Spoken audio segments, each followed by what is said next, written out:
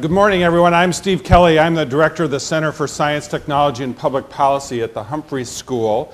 We're going to talk today about communicating complex information. And the two subparts are mindset and skill set. And I'm going to talk most about mindset because for reasons Kathy was pointing out, if we're really going to engage with the public, if you find yourself communicating complex information in a complex way, the public will not be engaged.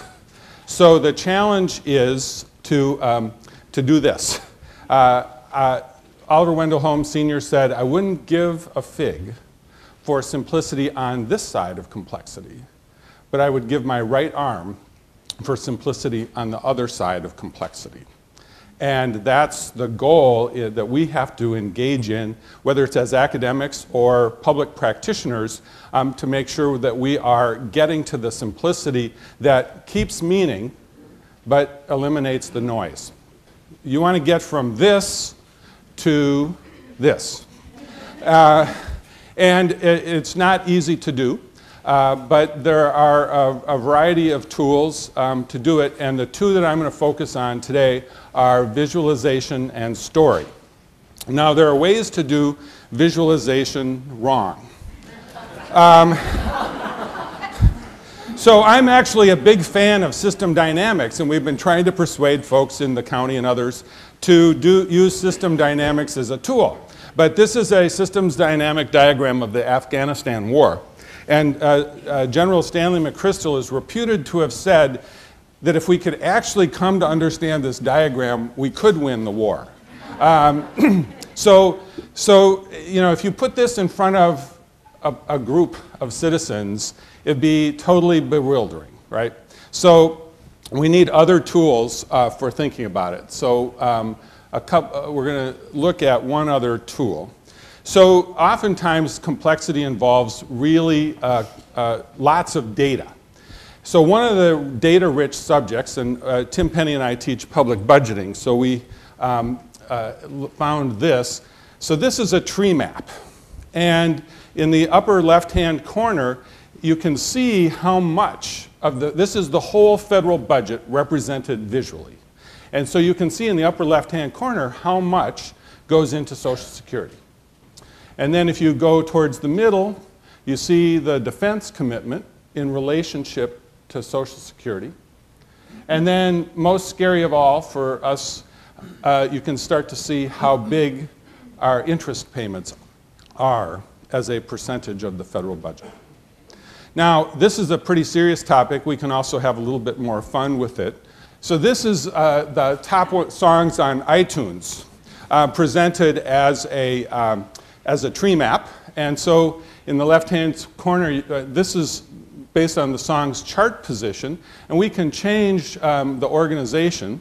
And so now you can see that obviously the top song is in the upper left-hand corner and occupies the most space. But then if you change to days in the top 100, Adele leaps to the fore with her songs. And so this is just one tool that people can use. Now we're going to shift to a different kind of tool. So the Organization for Economic Cooperation and Development has looked at multiple measures of how well countries are doing. And so they've created this blossom chart that represents multiple dimensions of well-being for a country. And on the right-hand side, you can see the different dimensions that they're trying to represent in the blossom chart. And if we change education, you can see how the weighting changes. And then you can also go back to the balance chart, and then you can change it by rank. And you can see that Turkey is not doing very well. And on the other hand, Australia is leading the pack across these range of measures of well-being. And I saw this and I thought, what if in Hennepin County we could take census tracts or zip codes and assess in multiple ways and demonstrate to the public how their communities are doing on multiple dimensions? So that was one representation. So I've been using a lot of technology for this, and some people might object that you don't always have access to that when you're doing public engagement. So this is a map drawn in 1854. It's one of the most famous examples of visual presentation. It was done by John Snow in order to prove, after a cholera epidemic in London in 1854, that cholera was waterborne rather than airborne. So this is Broad Street, and you can see in the top left-hand corner the Broad Street pump, which was the source of the cholera. And so the deaths, which were the black bars at each address, were clustered near the Broad Street pump. And then he proved that when you looked around at the patterns, the deaths were clustered within walking distance of the pump, the place where people would go to get their water. So he did this with pen and ink, not with a computer. And then there's another example.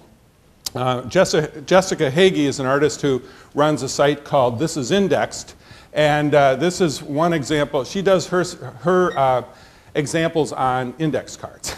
And so this is an index card she drew that posits a proposition regarding the relationship between ethics and medicine. So if profit is low on ethics and high on medicine, prevention is high on ethics and low on medicine, and care takes advantage of both. And then just another example. This is a little drawing that demonstrates that the answers are often hiding in plain sight. There are a variety of visual tools available to you, but there's some ethics involved in this. One is that as public servants in a democracy, we've got an obligation, an ethical obligation, among other things, to ensure that all of our citizens have access to information, to democratic access. And complexity, to the extent it's a barrier to that, is an ethical challenge for us. But there's some parameters to this, because one of the risks is that in the design of your visual communication, you could fall into the sin of trying to manipulate the audience. So here are a couple more examples from the cholera epidemic. So the policy solution at the time of the cholera epidemic was to take the pump handle off the Broad Street pump. And so that happened about a week into the cholera epidemic. And so you can see, according to this chart, which is a daily chart of deaths during that. I mean, this was a tragedy, 700 people in a week.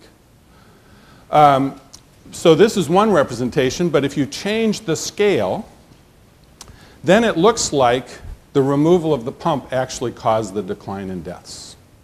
So the speculation is that even if the pump hadn't been removed, there weren't new inputs into the water under the Broad Street pump, and that the cholera bacteria in that reservoir would actually have died out over time. This is one way of representing it. And then if you were going to be a little bit more emotional about it, you might represent it this way. And so one of the questions is this maybe a little too manipulative as a way of representing the situation? So we're going to switch to the other tool. Hans Rosling at the end said that what he was doing was telling a story using the visual presentation. And story is another way to simplify information without losing meaning. You can use an individual story. I'm sure all of you have someone that you're part of Hennepin County or the university serves whose story represents the best of what you do. And you can incorporate that story. You can also tell system change as a story. We did a project for environmental services for the county on surface water governance, and one of the assertions people kept raising was, well, things aren't broken. Why do we need to change something? And so we told a story about how our goals with respect to water governance had changed over time, from initially building reservoirs supplying cities with water to soil and water conservation in the Dust Bowl years to preventing flooding and getting water off the land quickly so our homes don't flood, to now where we actually want to think about slowing water down in order to recharge reservoirs, recharge aquifers, and keep pollution from flowing so quickly into our streams and lakes. So you can tell a story that could potentially disarm resistance to change.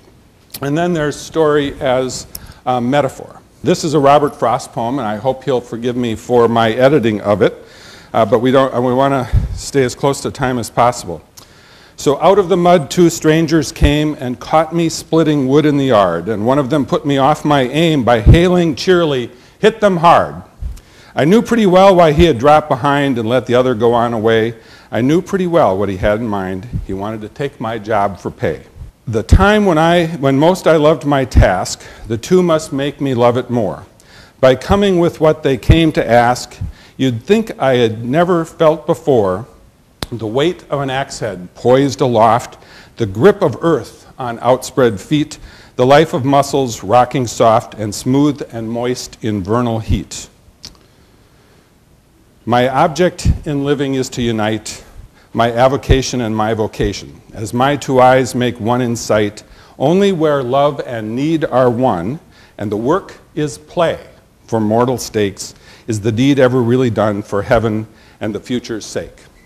So if Robert Frost could put the meaning of life into a poem about splitting wood, each of us ought to be able to find a way to take our most complex work and turn it into a story that we can tell, so that our citizen participants can feel that the work of participation is not work but is instead play, and that we will feel the same way about doing the job, and we'll do a much better job at public engagement.